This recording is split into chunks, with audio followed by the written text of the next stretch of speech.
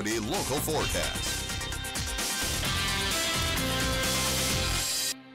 You know, compared to what we've had it over the course of the last few days and the last few weeks, not too shabby here in early August as far as the temperatures go. Let's take a look at what we're peaking at with your RV World Yuma Skycam, and there's a view of the Yuma area amongst the rest of the desert Southwest. How many times have you heard me say that?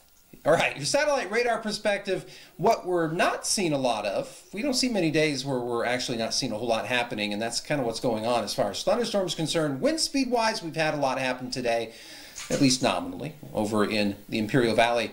Yes, a lot going on in regards to the wind. We've got gusts up to 28 miles an hour at this particular point. And of course, we do have those temperatures pretty much, you know, more 90s emerging in the Imperial Valley, in particular the southern end of our viewing area. And we shifted over to the Yuma side of things, and it got one 90-plus degree temperature, that be Yuma itself, and everyone else still up in that triple-digit realm, as you will. So, yes, we're still keeping it somewhat warm, if not hot, at this particular stage of the evening. High pressure continues to hang out, and, well, it's not really having much of an effect in regards to the moisture content, not only on us, but obviously through much of the state as well. That should change a little bit over in southeastern Arizona in the coming days.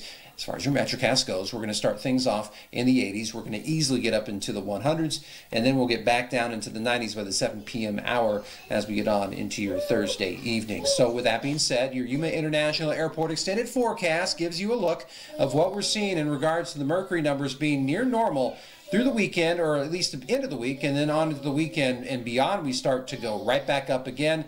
But we're not talking about like a dramatic temperature shift. I mean, at most 5 degrees, I mean, we can live with that. I mean, it's not like it's 118, 119. So we definitely got that going for us for sure.